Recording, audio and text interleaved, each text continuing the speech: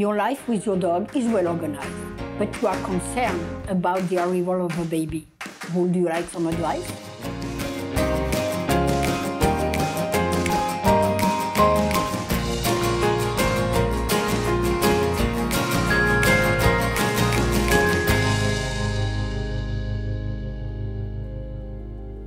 Your life with your dog is well organized, but the announcement of the imminent arrival of a baby worries you. Will your dog adapt to the presence of the new member of the family? Will you find the time to take care of the dog? Before the baby's birth, there are a few recommended steps to take. During pregnancy, if your conditions allow it, take long walks and return to teaching your dogs to walk on a leash without pulling you, notably so that he learns to walk next to the stroller. If you can't do it yourself, there is still time to contact a professional who can help you.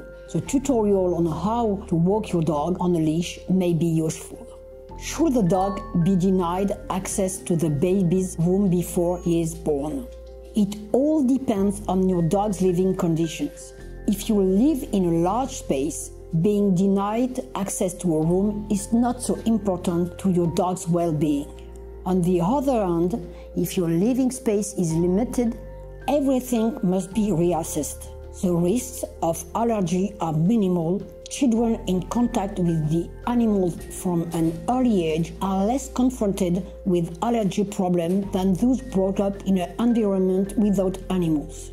When the baby is born, should you make your dog sniff the baby's laundry so that he accepts him? Nothing has been demonstrated on this matter, though the practice is widespread. It would be interesting to have a study confirm this. Can my dog be jealous? Jealousy, or rather the feeling of inequity, has been demonstrated to exist between dogs. It is possible to imagine it develop between a dog and a child. To avoid this, the dog must not associate the presence of the child with punishment or threat. The child's presence must be associated with positive interactions.